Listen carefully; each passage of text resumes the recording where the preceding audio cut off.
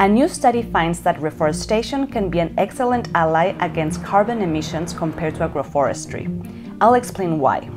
This indigenous community in Panama has been working for more than 10 years on a project to find the best ways to sequester carbon. For this, they use two techniques.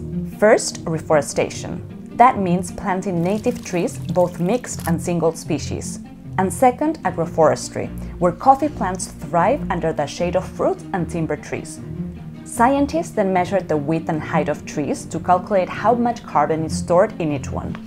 The study found that tree plantations stored 3 times more carbon than agroforests, a win for the climate.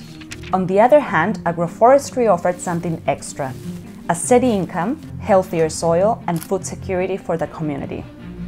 Experts say carbon initiatives must work with local communities to strike a balance between environmental goals and people's needs.